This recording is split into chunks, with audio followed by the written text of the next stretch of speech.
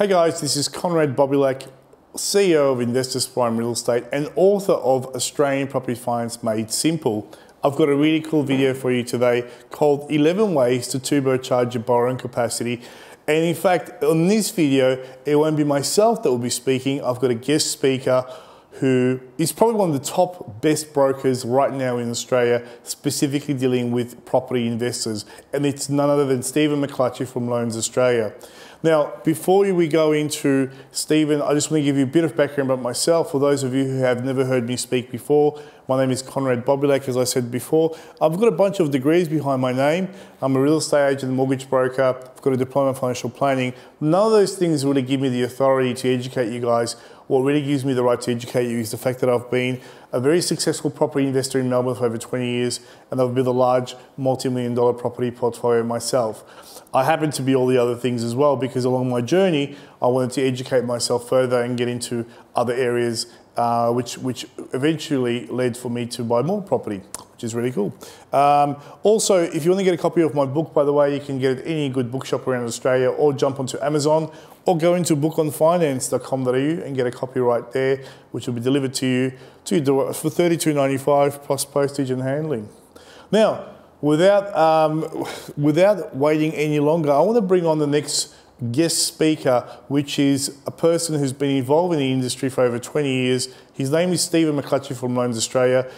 What makes him one of the top brokers in Australia is two things. Number one, he's written nearly $1 billion worth of loans himself in the industry, which is unheard of virtually through his company. That's $1,000 million worth of settled loans. That gives you a lot of experience. Number two, the company that he is the director of specializes in niches specifically in property investing and looking after property investors who want to specifically build large property portfolios. And unfortunately, what you're going to find in the industry is the majority of mortgage brokers won't know what to do with people who want to buy 10 properties. They don't know how to get them to 10.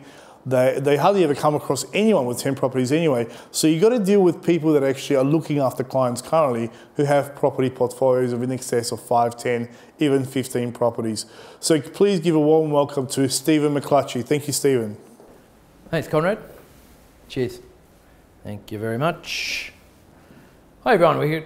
Great topic today, one of my favourites actually, of how to basically turbocharge your borrowing capacity.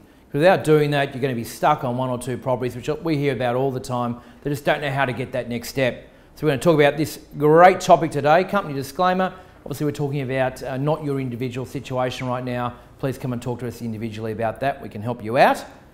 So who is Loans Australia? Well, I've been operating now for about 23 years. For the whole time, we specialise in working with investors. And these are investors who want to build a portfolio of mortgages, what I call it, not so much property, but mortgages over that period of time. Anyone who's got sort of from 2, and our largest client's now got 105. So a very large portfolio. So we help these people get a mindset around how to do it, then put the structures in place, then gives them tips and tricks of how to enhance their borrowing capacity over time. One of the benefits we have is that we've got our own ASIC license, which basically means we're not tied to a small panel of lenders. Like a lot of people out there, like Aussie Home Loans and so forth, they have 15 or 20 lenders, which is quite restrictive if you're an investor. Being under our own ASIC license, we go and hunt out lenders which we believe can add value to our clients. So we've got over 80 different lenders now on our panel that we utilise for our clients' benefit. In terms of formal education, just saying a bit about myself, I've always wanted to be on the top of my game, so continually throughout my career I've always undertaken courses or trainings over the last 25 years of being in business. What you'll also see there is I am a fellow of the Financial Services Institute of Australasia, which is a very well-renowned institution, and we keep that and we held that in high regard. In terms of what we've been doing, we are an SMSF specialist. A lot of our clients do like lending and building their wealth via an SMSF or a self-managed super fund. So we do a lot of that style of lending. And we do that in conjunction with accountants and financial planners who have to overlay the advice, and we come in with the lending advice in that area. As Konrad said, we've settled a lot of loans over a lot of period of time. And what that gives us is a lot of experience. A lot of our clients have done things differently. They have different strategies out there in property. So we've had to tailor finance solutions to those different strategies. So I haven't seen too many new strategies over the last few years Generally, they're recycled ones from over the last 20 or 30 years and so forth. So certainly we've got a very wide degree of experience in helping people really maximise their ability to borrow money further. I love educating and talking to people about finance. We've done that in multiple countries now, in a whole different bunch of areas. So that's something we really want to do with our clients, help educate them, give them the confidence that they can move forward. And there are options out there, because banks are very quick to say no, and they're also not very quick to actually tell you what you need to do to change your position to get you into that next property. But we're going to do that right now for you. So 11 ways to turbocharge your borrowing capacity. Number one is, a lot of people lend just through the major banks. And if you do that, you're going to reach your maximum exposure level very quickly with those banks. In Australia at the moment, the big four banks have about 85% of the total market share in lending. Now in Australia, you might not be aware of this, but there's over 400 different lenders in Australia. So think of this, if four banks have got 85% of the market, over 400 other institutions are fighting for 15% of the market, which is not much. So what that means to me is they have to be competitive somehow, whether that's in pricing, policies, procedures. Somehow they've got to have that competitive edge to actually stay in business. So keep an open mind as to what you're doing and who you're doing it with, because you might be holding yourself back. So number two, you've got to consider lenders who have something called a risk fee. Because out there's a common terminology called mortgage insurance. So if you're borrowing over 80% of the value of the property, which a lot of investors want to do, because it's hard to save your way to wealth, you've got to leverage your way to wealth. So these insurers out there have caps on how much they'll lend you. And these caps are pretty small. In the most part, it's around $1.5 million cap per mortgage insurer. And there's not many insurers. If you stick with the major banks, there's only a few different ones there. But these days, some of the smaller lenders now have their own insurers, which are different. So out there, once you've reached your exposure level with the insurers, there's other lenders out there who have things called risk fees. So instead of insuring the loan, they take the risk on board and they charge a client a similar fee to a mortgage insurance. In a lot of cases, actually cheaper. So just keep that open mind about those sorts of lenders as well. Number three, each lender applies a benchmark or a buffer rate to how much you can borrow.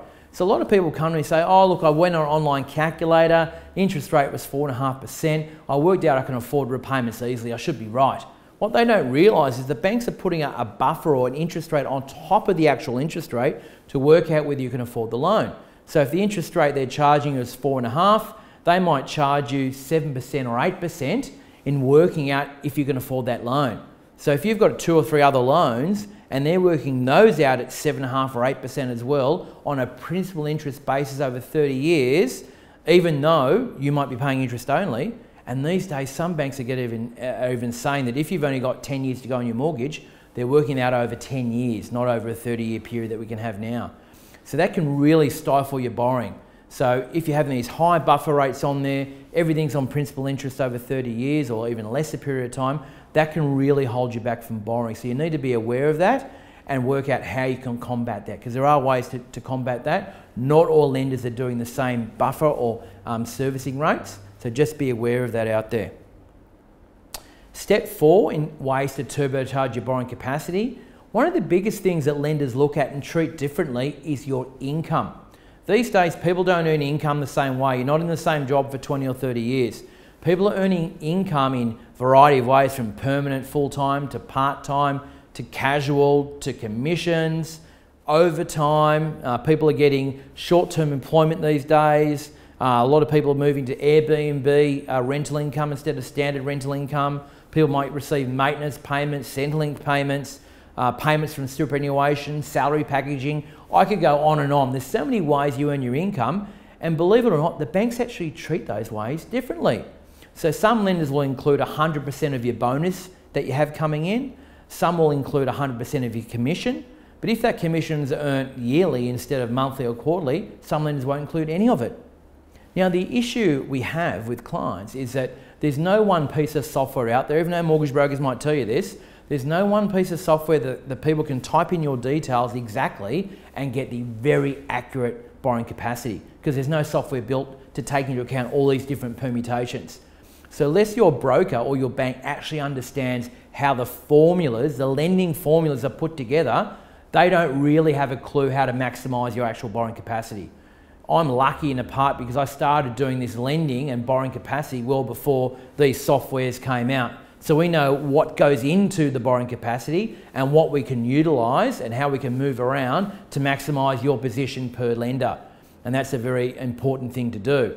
And you've got to also remember that some lenders aren't on softwares. They're just direct to the customer or direct to the borrower. So that way they actually have to hand write out what actually is going on with that particular lender, which can be difficult for some mortgage brokers out there. So again, lots of ways of earning your income, especially self-employed is even trickier because some banks want to look at 2 years worth of self-employment. If 1 year is, let's say the most current year is up 100% on the year before, a lot of banks will only actually take a 20% growth in working out your borrowing capacity.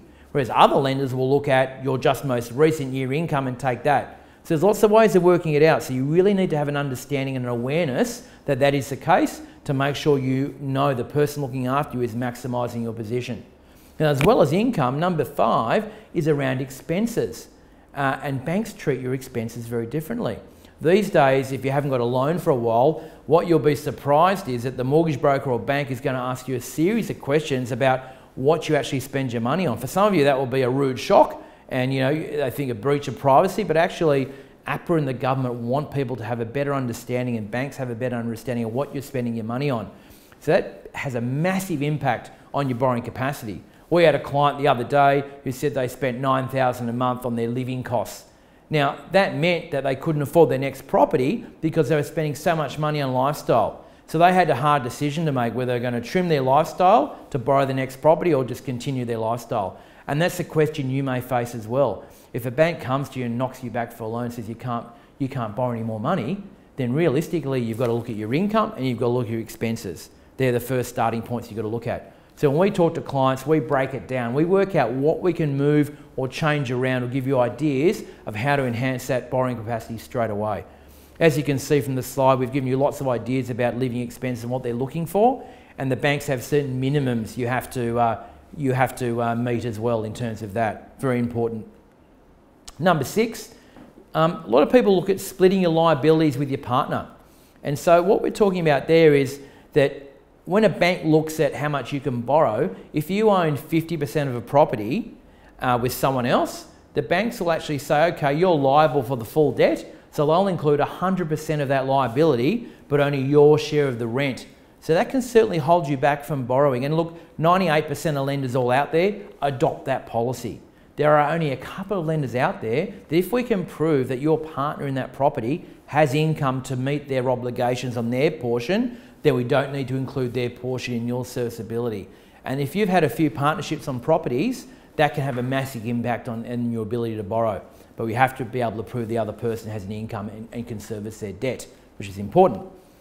Number 7, you could apply for a loan in one individual's name. And we like to do that a lot. So instead of having both husband and wife or partners on one loan all the time, that could actually hold back your ability to overall borrowing capacity for the whole family.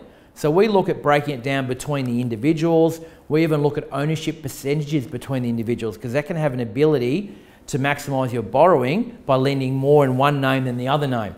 And that impacts on depending on how much income both of you are declaring as well. So it's getting a bit nitty gritty, but these are the depths we need to go to sometimes to get that person into their next 1 or 2 properties. We need to break it down, what ownership percentages are and the structure of the ownership as well. And we like to try and keep all the lending with one person initially and try and maximise that and then move on to the other person as well. And we actually have had some success by doing that also, that we haven't been able to include the living expenses for that second person if we can show they do have some income to meet that, which again is a 1% there to help you borrow more money.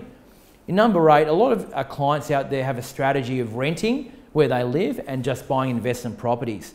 Now, depending on where you rent, the amount that you're paying in rent, we have to include as an expense in your borrowing capacity. So what we like to try and do is dovetail that into the last principle, whereby we have the rental, a lease in the name of the person who's not going to be entitled to the property, ideally. By doing that, we don't need to include the rent. Some lenders now are having a notional rent we need to include, but if we can prove that the other person is paying the rent and they have some income, then we're fine. We can get away with that, and that really has a big impact. Because if you're paying $2,000, $3,000, $5,000, $6,000 a month in repayments on your rent or rental, that can really impact buying that next property. So we're looking at all these little bits and pieces for you. Number 9, we like to look outside of just the residential part of the bank. Most mortgage brokers are only qualified to deal with the residential part of the bank, not other parts of the bank. But you really need to look at that because these other parts of the bank have different policies and procedures and different ways of working out your borrowing capacity. And some, if you're building a portfolio in a company or trust structure, then we can actually isolate a lot of the time you're lending to that structure. So that structure is developed so that it has enough income coming in to meet the requirements of the loans, then we don't need to take into account outside liabilities. Not all lenders have that, but some particular lenders do. So structure is really important in borrowing capacity as you're moving forward. One of the best parts of the bank we like is private bank because they have a bit more, they take a more thorough understanding of their clients to really get down, work out what they're doing. They're working with growth clients who want to grow. And so in private bank, because clients we can get there generally have a bit bigger income and propensity to grow, the banks have a little bit looser criteria and they'll lend them a bit more money than other parts of the bank. So we try and get clients there as they move along and build their portfolio.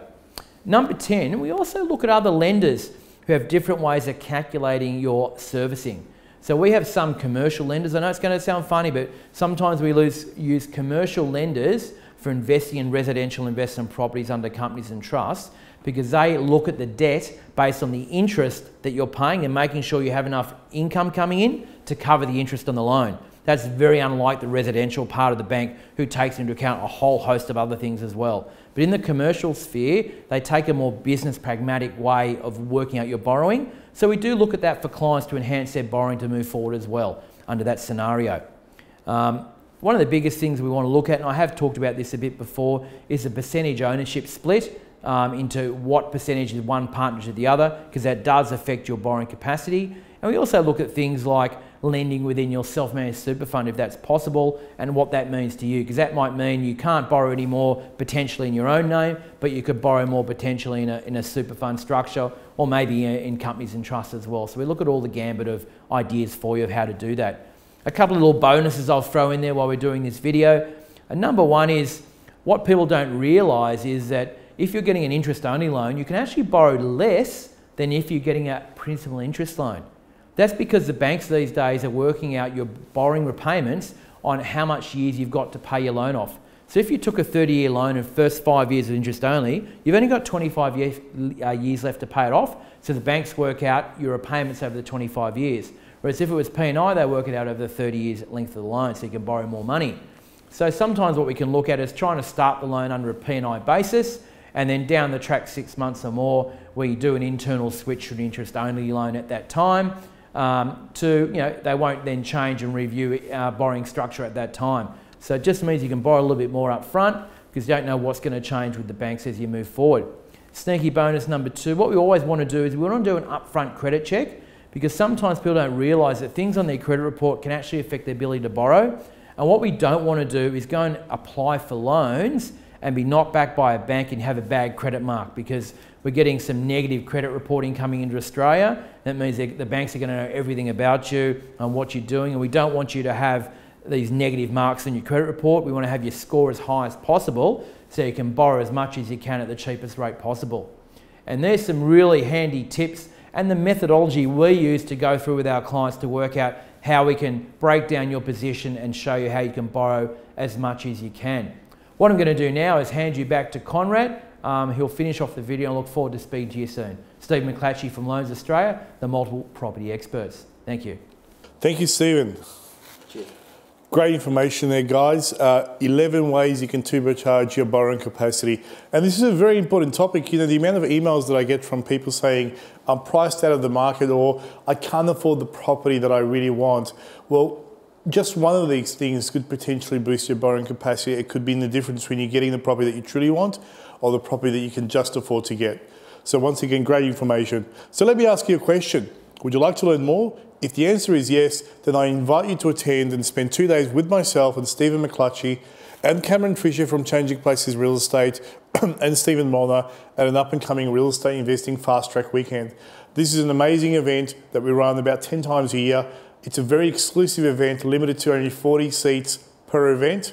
And you know, people have been flying in from all around Australia to attend these events. Even internationally, we've had people come in from places like Dubai, Singapore, Malaysia, as far as South Africa. It's pure content and information, purely designed to educate you guys on how to build structure, a large property portfolio that eventually will create financial independence in your life and give you that security that you truly deserve. It's right here in St Kilda, in our head office, right literally in my seminar room behind this wall. It's 2 days of pure content, and the best thing about this is there is nothing you can buy at the event, there's nothing you can sign at the event, it's pure education and content. So if you are interested in attending, reserve your seats right now, just scroll down below, click the button, and I'll see you at the event. The event is structured into 2 days. The first day is pure content and education in a classroom environment, and it's predominantly about finance and structuring your property portfolio correctly. Day number 2, we take you out of the classroom environment, put you on the bus, and we drive you around Melbourne to show you the best areas to invest in and the areas you should avoid investing in, and areas that have kind of had their growth already in this property cycle and probably not the best time to buy those properties or those areas right now. So amazing 2-day event.